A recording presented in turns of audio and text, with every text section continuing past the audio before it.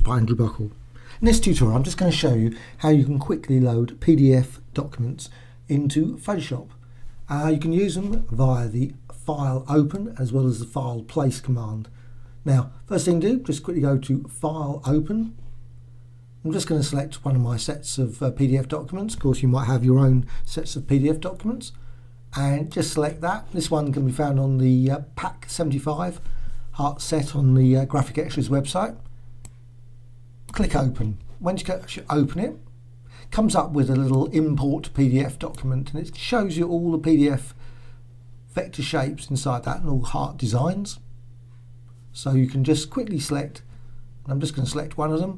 Now, what you can do, you can set an image size. Now you can go for a fairly large size, or you can go for maybe just something a bit more manageable, 1200, and set the resolution as well as the color mode. So there's options of grayscale, CMYK, etc., as well as bit depth.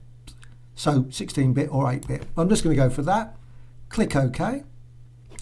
Just get a document open like that. Now you modify that design, obviously apply effects, etc., as well as duplicate it. I'm just quickly rotate it around, duplicate just by holding the Alt key down. Now, another option, of course, you can actually then move those into another document, so you can just basically drag them into, say, another open document.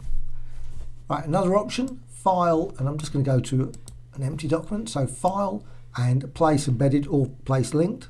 So I'm just going to go for the Embedded option, and again select PDF document. Now, many of the sets on the Graphic Extras website are actually individual PDF documents. Some of the later ones are actually combinations of just into one single PDF document.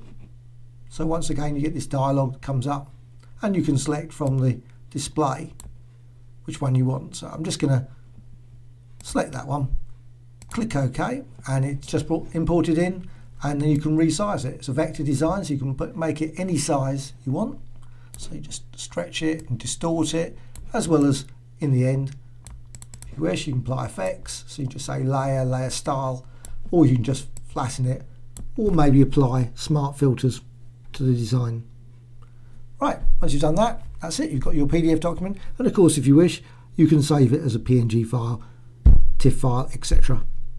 Hope you found this of interest.